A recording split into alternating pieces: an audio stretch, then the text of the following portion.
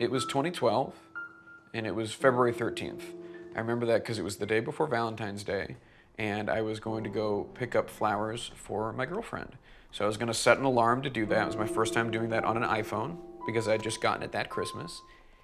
And I was scrolling through to pick an alarm sound, and there it was. My song.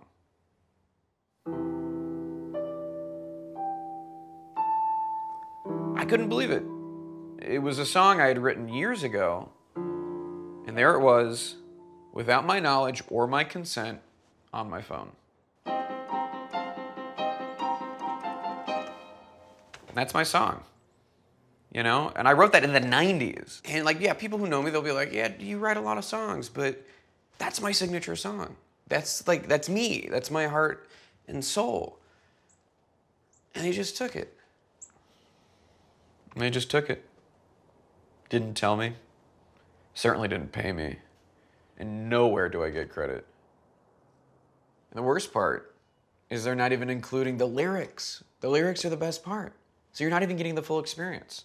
Like, the song is supposed to be, I'm a boy, I'm just a little boy. Give me juice, give me some apple juice.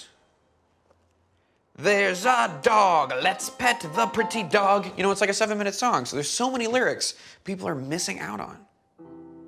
And what can I even do about it? I feel powerless. You know, they're Apple.